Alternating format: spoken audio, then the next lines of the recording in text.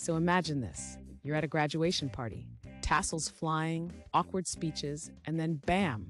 Who walks in but Ben Affleck and J-Lo? Obviously the most logical guests for a random grad party. Because nothing screams academic achievement like celebrity exes possibly rekindling their old flame amid the confetti. Sources say Ben and Jen were all smiles, chatting and laughing it up like it was 2002, and giggling never happened. Talk about a retro night. Were they discussing algebra formulas or plotting a rom-com sequel? Only they know. But hey, who needs specifics when you have nostalgia?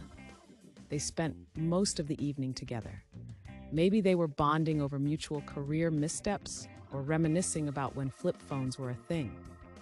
The whole scene sounds like a deleted scene from a high school reunion movie. Can someone pass the popcorn already? Fans are literally teetering on the edge of their seats, like it's the finale of The Bachelor. Will they? Won't they? Is it love or just strategic public hand-holding? Stay tuned for the next thrilling episode of Celebrities Do Normal Stuff at Parties. Let's not forget the rich history here. They dated, broke up, married other people, divorced, and now in a plot twist no one saw coming, they might be back together. If this isn't the epitome of "it's complicated," then what is? Somebody alert Facebook's relationship status options. Could it be true love rising from the ashes like a phoenix? Or just a well-timed PR stunt? Nothing says we might reconcile like a shared giggle over a grad's valedictorian speech.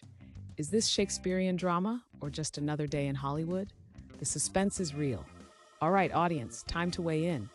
Is this Ben and Jen reunion the latest rom-com we didn't ask for, or the genuine sequel to their early 2000s romance?